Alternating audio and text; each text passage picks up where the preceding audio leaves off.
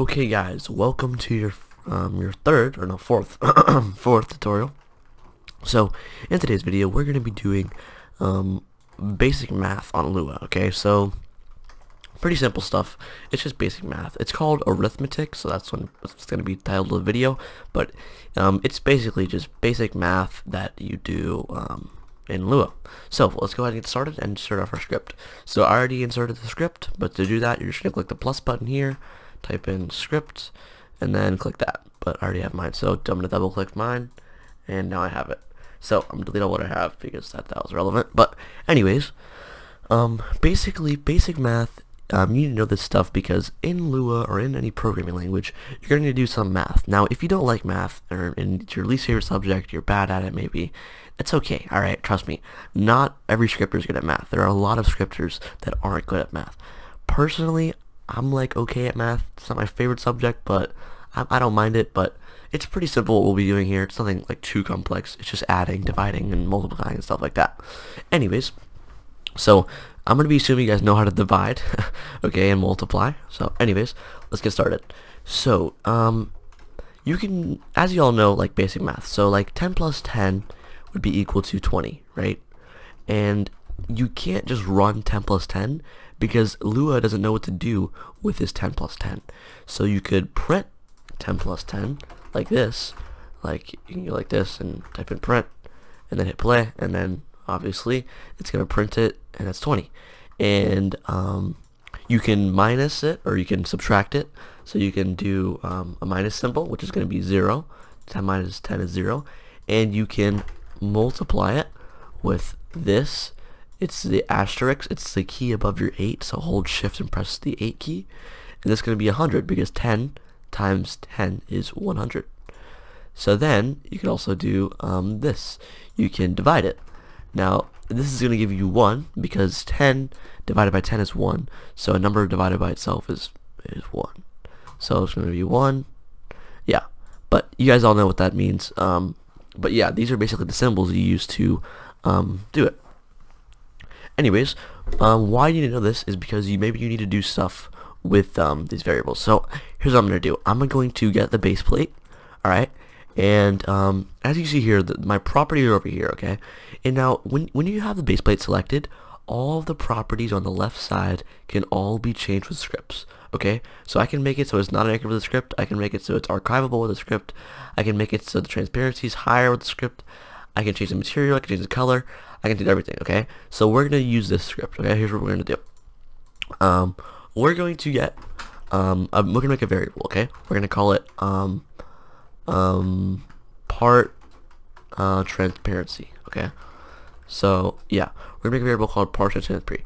Alright, and now transparency works in that it's a decimal point, okay? So once it goes to 1, it stops. So right now you don't see a base plate because it's 100% transparent, okay? So if it's in the middle, there's halfway, and you know on the right or on the left, obviously it's completely not see-through. So anyways, you're gonna type in local part transparency, and we can do 0.3 for 30 plus 0.30, and now obviously 0.30 plus 0.30 is going to give you 0.6.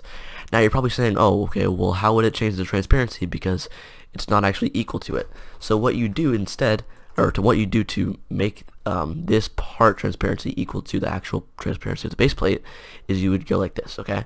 This is going to be what you call object-oriented programming, okay? So whenever there's like a dot like this, okay, whenever there's dots like this, that means it's object oriented. Now I'm going to explain to you what that means right now. So object oriented basically just means that there's objects, okay? So let me just break this down, alright? So everything you see in the Explorer on your right side of the screen, right, everything you see here is all under the game, okay? So like put an imaginary thing called game right here. Now that was a search filter, so it's going to make everything go disappear, but put an imaginary game right here, okay? And now all of these are under the game. So basically, whenever you type like something in, you're gonna use game always. But anyways, you see how it says workspace and then it says script, camera, terrain, all this stuff. Now if I click that arrow, it'll go away, right? But these camera, terrain, child, script, and base plate are all children of the workspace. You understand? Like, cause they're lower and they're to the right of it. Now these aren't children. These are all equal. Or all of these are children of the game. But these, cause there's like an indent, there's all children of the workspace. Okay. So how you'd know that is you would just click on the arrow. You'd look to the right. You'd see. So remember, put the imaginary game here. So game, and then dot.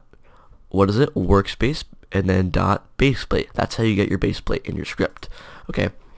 Now, this is the workspace is also the parent of the base plate. So if you see on your properties side over here, it says the parent is workspace because obviously you go up to the left, workspace. So child is like below it and parent is like above it. Okay. But if they're on the same level, then they're not parent or child of each other.